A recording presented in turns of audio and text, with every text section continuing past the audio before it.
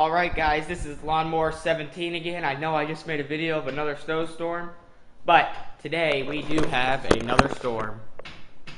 And it's really cracking down out here. Well, you can't see it on the camera as good as you can see it coming down.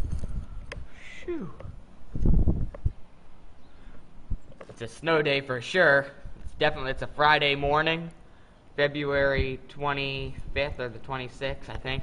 No, it's the 25th, and it's really bad out. It's worse than that other video I made. The roads are terrible. I've been out plowing with the four-wheeler.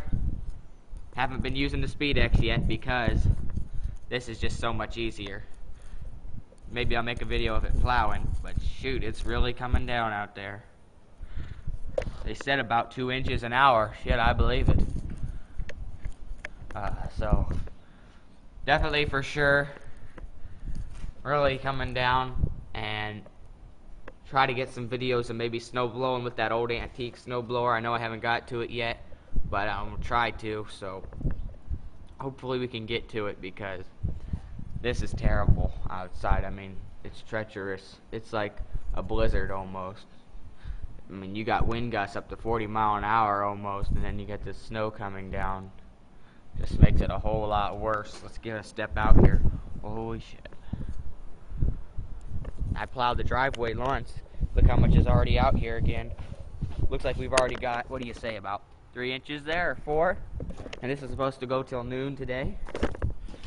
I'm probably going to get this snowblower out again.